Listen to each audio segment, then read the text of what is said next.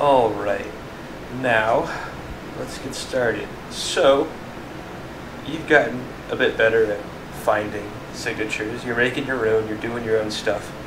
But as you make your signatures, you want to make good signatures. You want to make ones that last, because let's say it's CSGO, pushes an update out every, I don't know, a couple weeks. You want to make sure your signatures don't break. So I'm going to show you how to make ones that are decently good. Now the premise of this is to just pay attention to what you're MakeSigging. You want to know, hey, this could probably change. I should probably avoid that. I should probably wildcard that. So I picked out a function. This is CTF player, drop root. I've already found it on Windows. So, of course, we are going to MakeSig this. It's my Python scripts, it's the same thing, does the same stuff. And ta-da, we have a signature. It'll work, but we want to make sure that the signature will last. So, for this you need to kind of understand memory. Mostly the things that change are going to be class members, function offsets. That's usually the big ones. I mean, if the entire function prolog changes, I mean, there's nothing you can do to prevent against that. You're not going to want to MakeSig the entire function and then wildcard a bunch of stuff. That's ridiculous. It's not really going to help. Having super duper long signatures isn't really good, because if something changes in those, I don't know, 40, 50 bytes of a signature, then everything breaks, and that's not good. But you don't want to make things that are too small, because then something else could be similar. Let's say you get a signature that's 8 bytes long. That's really short. And there could be a function that's added somewhere sooner in the binary that has that same 8-byte sequence. And then you end up calling or hooking the wrong function, and then your server crashes. And that's not good, because then you won't be able to figure out what exactly is going on. So, the main thing you need to be worrying about is stuff that is liable to change. MakeSig is pretty good. It already wildcards stuff that's going to change, like this. Anything in yellow, really, or whatever color it is on not dark theme.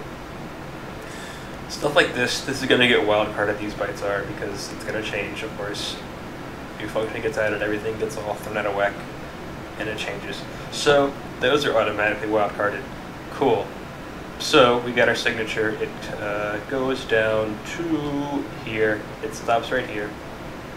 So, I picked this function in particular because it broke on me before, and I'm like, hey, I should fix that, because odds are it's going to break a lot in the future. Now, if you understand a bit about how classes work, basically, imagine a gigantic stack of Legos. And you're just putting Legos on top of each other, right? Now, a class is a stack of Legos, right? And each class member, like, oh, I don't know, I health, I max health, owner entity, stuff like that. Those are all class members. I'm sure you've used NetProp, SynProp, stuff like that. Those are all class members. And they are a small Lego brick in your gigantic tower of Legos. And what you're looking at right here is the load effective address at ESI, which is this pointer, ESI plus this gigantic hex number 19B0. I'm going to pull it up in a calculator, because it's a huge number, if it'll open, because my computer is a potato. Alright. Programmer, hex, holy moly. Programmer, hex, paste that in here. That's a huge number. This is a address 6,500 bytes from my this pointer. So that's approximately, it's a wildcard, yes, it's, we'll say 1,500 member offsets down. It's probably not that much, but either way, it's a lot. Now in this gigantic stack of Legos where we go down 6,000 bytes, we want to get this address. Now, if something is added to this class or any higher class, this is a CTF player class, this, so let's say, I don't know, C-base player gets a new class member. That stack of Legos shifts everything. Let's say we're starting at the top of the stack of Legos. The very top is 0, the next Lego is 4 bytes down, and so on and so forth. Let's say we add a Lego 1,000 bricks down. That means everything below 1,000 bricks gets shifted down. So instead of it being 19B0, it'll be 19B4, or 8, or however many bytes or members are added above this member offset. So how do we avoid this scenario where if something is added, which happens pretty often, if it's something really, really far down, it'll break a lot because stuff gets added all the time, especially in big games. So how do we avoid the scenario where your signature breaks whenever an update gets pushed? MakeSig is good. I already mentioned this. MakeSig is pretty good at wildcard stuff, but it doesn't wildcard stuff like this, which is just member offsets. This is probably M shared, if I had to guess. But what you can do is grab the signature by yourself and then do it manually. Not completely manually, because you have the good gist of all the stuff up here, which is pretty good. I mean, if this is all stack being pushed. If this breaks, then that means the whole function is different, basically. Like they add a new parameter or something, or remove a parameter or something. And that'll break Linux too, if you have symbols. Anyways, you want to grab this manually, and, well, I already have this pulled up right here, the game data. So, you want to find 19B0, and you want to wildcard it. That's your simplest option. So, you go to your bytes on the left. You're looking for 19B0. There's B019, which is what you're looking for. This is called NDNS. Things are backwards. Basically, if you read backwards 4 bytes, it's 0000 19B0.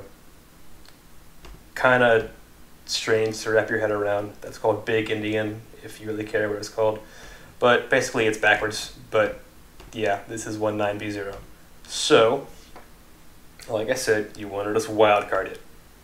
These all 4 bytes. You don't want to skip the zeros because that's a part of the address. Basically it's saying, hey, load the address of this plus 4 bytes worth of an offset, which is this, 19B0. So we're going to wildcard that. It's the last 4 bytes. So we're going to go over here. Wildcard, the magic wildcard character, or byte, is 2A, what SourceMod uses to wildcard stuff. So you change all this to 2A. And usually you're probably done. You're most likely done.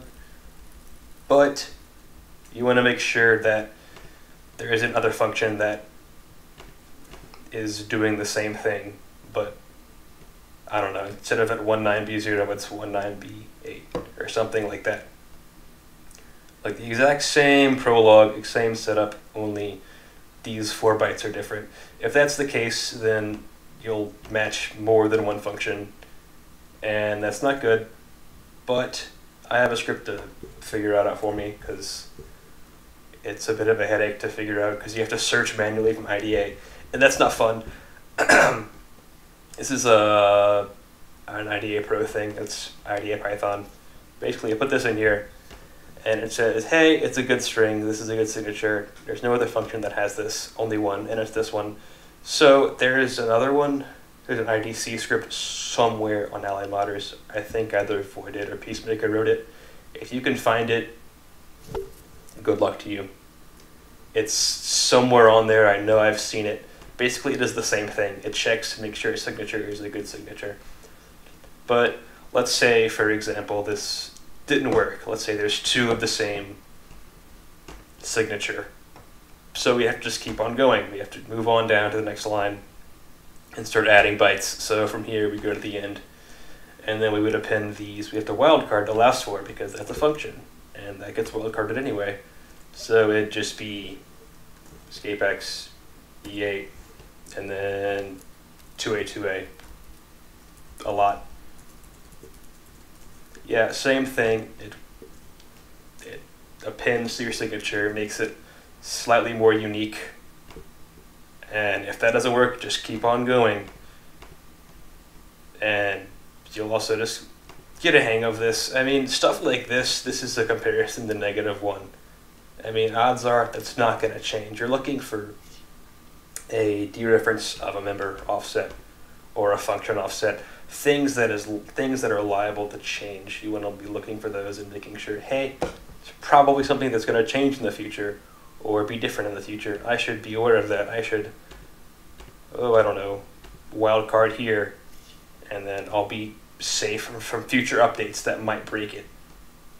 So once you do this more often, you'll get the hang of it, and you'll figure out, hey, I should be paying attention to these strange member offsets. Maybe I could help myself in the future, because maybe it's a really crappy signature. Maybe it took you 20 minutes to find this one signature, and then 2 months down the road, a game breaks the signature. You're gonna do it all over again. That's not fun. So help yourself in the future, and your future self will thank you.